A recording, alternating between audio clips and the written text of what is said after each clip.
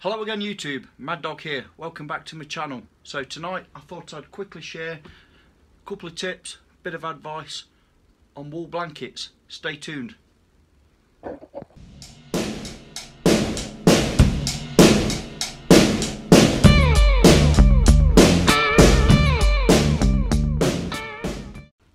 Welcome back. So I thought on tonight's little video I'd share a couple of bits of information about wool blankets. I am a big advocate of using and carrying wool blankets, and for different reasons. I'm in the garage tonight. As you can probably hear, there is literally a storm blowing overhead. I think it's called Storm Dennis this time over in the UK. So yeah, we're taking a proper battering at the moment, but we're holding up at the moment. Fingers crossed. So the reason I'm showing this video is over here on my old training bench here, there's a selection of different wool blankets that I currently own. I have several more in different kits. I always include at least one wool blanket, especially this time of year, into my kits. So initially, for me, the advantages and disadvantages of wool blankets are: primarily, they are fireproof. I say fireproof, fire resistant, which is ideal around a campfire. Their insulation properties are around 80% still true when wet, so their thermal retention is still good even when they're wet. They're surprisingly waterproof, or water resistant should I say, not necessarily waterproof. So that being said, the combination of all them factors make them ideal campfire insulating blankets. However, the disadvantages come in the form of, for me, being a working class man, A, price, and B, weight. So I'm going to show you a couple of little items that you might find useful, snippets of information, or different thought trains, thought paths you might not have considered. So stay tuned and we'll have a look at that. Okay, so I've brought you in a little closer to this rough selection of wool blankets, purely for the reason I wanted to show this with you first and foremost. Price point. As we all know, wool blankets, 100% wool blankets, can be very expensive, some of them running into hundreds and hundreds of pounds, starting at 50, 60, 70 pounds, around that area, for a good quality 100% wool blanket. However, for example, these two check wool blankets here, the grey and green, like a tartan pattern there, they are a double size. I've got two of them there. They cost me £15 for them both, so less than a tenner each. 100% wool. This sort of gadish bright yellow mustard coloured blanket, just panning it down here a little ways. This one is also 100% wool.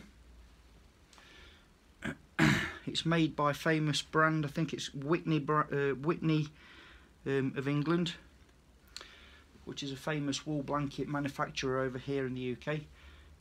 Again, this one cost me around 10 quid, and this, I believe, it's a lightweight wool blanket, so it's not a thick weave wool blanket, but it is, I believe, is it king size or double queen, something like that. It's very extensive, it's quite a large blanket. So moving across, I've got a more sort of military style blanket here, quite rough woven. So for me, whilst this would make a great under blanket, etc., it will be quite itchy because it's quite fibrous. Not necessarily heavy because it's only a single blanket, but again, I think this was about 7 or 8 quid, something like that. And I could go on, there's lots and lots over here, as you can see. I also carry wool blankets in all of my kits. I'm going to pan you around here a little ways. So especially this time of the year, my current setup for going outdoors is this rucksack here. And whilst it is a 120 litre rucksack, And yes, it looks massive and bulky and all the rest of it. I believe at the moment I can hold that up easily with one hand. I think it's weighing it around 45 pounds at the most, with food rations and water. So it isn't dead heavy. And the bottom of that rucksack, there is one king size wool blanket, as well as my sleep system, tarp, cover, my snug pack, sleeping bag, everything else. Everything is in there, cookware, the full 5 C's. I can do a full weekender with everything in that rucksack. So what I'm saying is, you don't have to spend a fortune for your wool blankets. Now, where did I get these items? So, all of these wool blankets that you see here on the bench, to include the ones in the dry bags here, I've got a big ass king size sort of olive army green coloured wool blanket, 100% wool in there. That again, that was about £8. I have a smaller one in this dry bag stuff sack, which is about the size of the one that's in the kit I've just shown. So as you can see, weight wise, not that much. And size wise, yes, volume wise it takes some weight, but for the advantage of carrying it, I highly recommend it. Where did I get them all from? So truthfully, all you've got to do is go on your eBay or Amazon shop, especially eBay, and type in vintage wool blankets. So yes, they're going to be used, and yes, they're going to be vintage, they're old. However, I can get, like I've said, a king size blanket for £10 over in the UK, which would ordinarily cost me 50, 60, 70, 80 and upwards pounds. So if you're not too proud about owning pre-used items, and let's be honest, it's for the field, it's outside, who cares? It's going to get muddy, it's going to get leafy, potentially it's going to get wet, mouldy, mildewed and horrible, potentially, who knows, depending on what you do. Then for a tenner to have a real good comfortable night's sleep, I would suggest typing in vintage wool blankets in any of your search engines and getting yourself a bargain.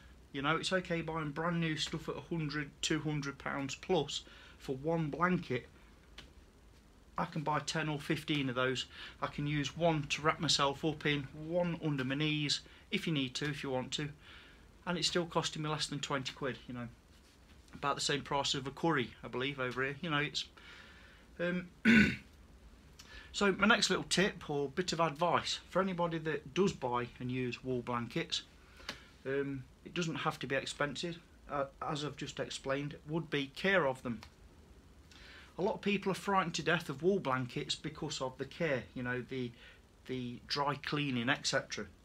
So what I would suggest to anybody that's into camping or outdoors is you want it clean, fresh and relatively sterile, because you're going to be sleeping in it. So for the uses of excuse me, I would personally recommend this as a cleaning regime. Wool, don't forget, is basically hair. It's hair off the sheep that's been woven and processed into wool. So it is fundamentally hair. And what I found works and has worked for many years is get yourself a bucket of lukewarm water, spread a tarpaulin on the ground, open your wool blanket out onto that tarpaulin, weight it down with something obviously, and then take some standard shampoo, household shampoo. This is my missus's, obviously. I don't need shampoo. So take yourself some shampoo and put a few dobs onto the back of a sponge and start working that with a little bit of warm water. I say a little bit of warm water. Work that into your wool blanket. Let it very nearly dry and then give it a rub down with a cloth, and then don't be frightened of vacuuming it, you know, if you need to, if it's heavily debris with soil and leaves.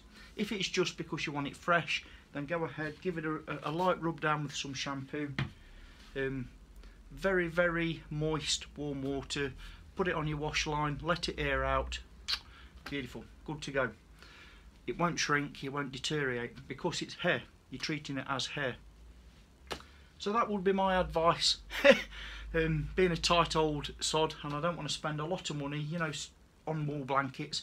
You can spend literally hundreds of pounds on these things for one-off branded items. I'm not going to name names, but I think we all know who they are within our field. For one wool blanket, which, don't get me wrong, they're good quality and it's nice to have something that's nice. But if you can forfeit using something that isn't the dead trendy bushcraft colours, you know, and you're prepared to mix it up, whether it be blue, cream, mind you, that is a good colour, the brown, and I don't think these are too bad, you know, like the khaki grey and green check. I ain't bothered, to be honest. And the yellow, why not for a survival situation kit, you know? So again, just my take on the wool blanket. As you can see, I do have many. I have another 5 kits over the other side of this garage. They all have a wool blanket included. I have 4, I believe, upstairs, and a couple in my loft. There may be one in my shed, and I believe over there in another stuff sack there's another one, as well as all these that I have on the bench, so that I've gathered over the years.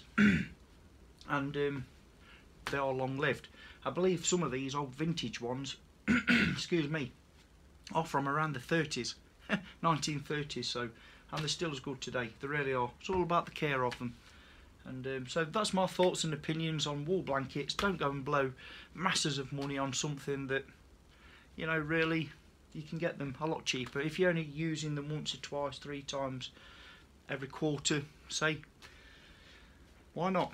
Be thrifty and buy 2 of them and something else in your kit. Before I close, one last opinion, my personal opinion. I would rather have a large square area wool blanket that is of thinner weave than a smaller blanket that is thicker weave.